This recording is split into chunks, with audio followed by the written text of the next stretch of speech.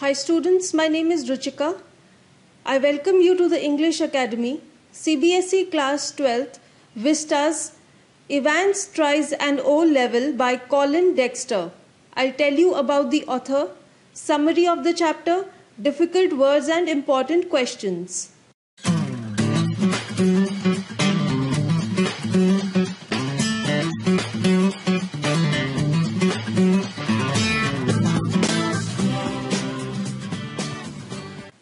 Norman Colin Dexter was born on 29 September 1930.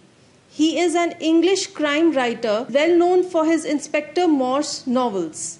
In 1996, Dexter received a McCavity Award for his short story Advanced Tries and O Level, and in 2000, he was appointed an officer of the Order of the British Empire for services to literature.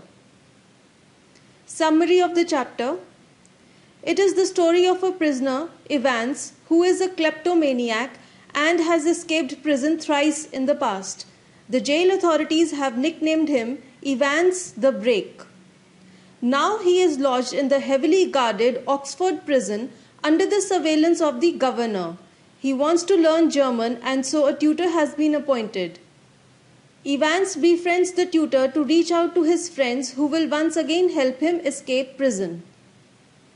After 6 months of coaching, Evans is ready to sit for the O-level examination in German language. Keeping his past record in mind, the jail authorities ensure maximum security arrangements for the examination. On the day before the exam, his bunk is thoroughly checked up. A phone receiver is installed in the room so that the governor can listen to any conversation that takes place between Evans and the invigilator.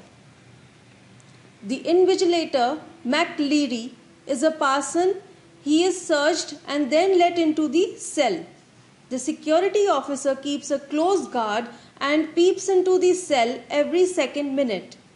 There is a call from the examinations office for a correction in the paper, which the prison authorities later come to know was from Evans' friends who wanted to know the exact time of the commencement of the exam and also give him an encrypted clue from the question paper for his escape. For the prison authorities, the exam went on peacefully, and it is only after the invigilator leaves that the security officer, upon rechecking the room, finds an injured invigilator and believes Evans' story that Evans had hurt him and fled the prison. They come to know that the real McLeary has been tied up at his home and that the invigilator was an impersonator. The governor himself deciphers the clue in the paper as per the talks he had overheard in the cell and reaches the hotel where Evans is staying. Evans surrenders to the governor and sits in the prison van, which is a part of his backup plan. As they drive, the prison officer, who is actually a friend of Evans, unlocks his handcuffs and they ask the driver to drive fast. So, once again, Evans flees from the prison and has the last laugh. Difficult words from the chapter. Kleptomaniac is the inability to refrain from the urge to steal items. Congenital is a disease or abnormality present from birth. Parson is a priest. Incommunicado means not able or allowed to communicate with people. Reiterated means to say something again or a number of times. Grubby is covered with dirt. Burly is large and strong. Surly is bad-tempered.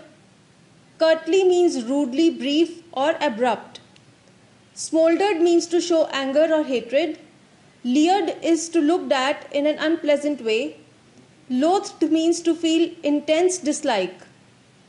Lathering means to spread a substance thickly or liberally. Reverted means fixed. Amiable is friendly. Demeanor is outward behavior. Gnawed means caused anxiety. Bewilderment is a state of being confused or puzzled. Scathing is harsh. Contempt is disrespect. Strident is low and harsh sound. Clambered is to move using both hands and feet. Important question from the chapter. Reflecting on the story, What did you feel about Evans having the last laugh?